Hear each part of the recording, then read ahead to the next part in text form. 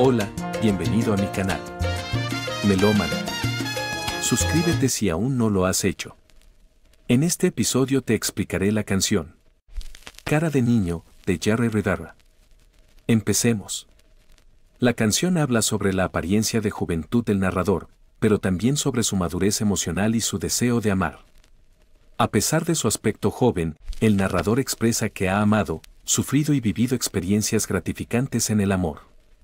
Le habla a alguien que lo dejó debido a su aparente juventud y le pide que no lo juzgue solo por su cara, ya que su alma es la de un hombre que busca amar de manera sincera.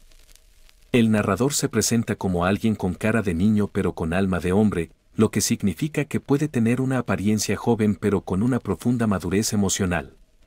Expresa su deseo de amar a la persona a la que se dirige y le reta a conocerlo mejor para descubrir que su amor es genuino y valioso. A lo largo de la canción, el narrador repite esta dualidad entre su apariencia joven y su madurez emocional y reitera que el amor no tiene edad. Expresa su deseo de demostrar sus sentimientos y de que la persona a la que le canta le dé la oportunidad de amarla. Al final, el narrador concluye que su apariencia no define su capacidad de amar y que el amor que siente es verdadero y profundo. En resumen, la canción trata sobre la contradicción entre la apariencia juvenil del narrador y su madurez emocional, así como su deseo de amar y ser amado a pesar de las apariencias.